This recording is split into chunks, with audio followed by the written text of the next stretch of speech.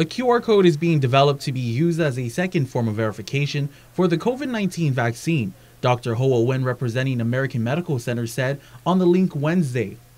Nguyen said that there will be no need for residents to request for a second form of verification from public health when you have the CDC verification card and the QR code on your mobile device.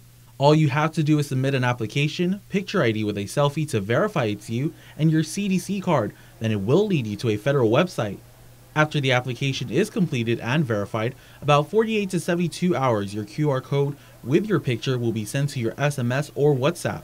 The bottom line, we try to make it convenient for the people on Guam and also people off island. It's not just Guam, because the QR code, what the process does is it's not an app, it's a web-based. So wherever you go, it's on your phone. So you never lose it unless you lose your phone. And wherever you go, and someone can take the camera, scan the QR code, just like you go in the restaurant, and it will put you up to a page where it's verified that you have your vaccination already.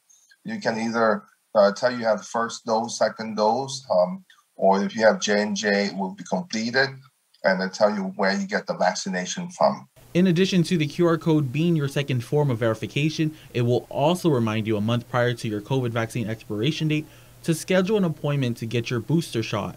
The doctor added that the Department of Public Health and Social Services should recognize the code because it is coming from a federal website. The target date is estimated for next week, Tuesday, June 15th or Wednesday, June 16th. Reporting for Guam's News Network, Guahu Isaiah Ugin.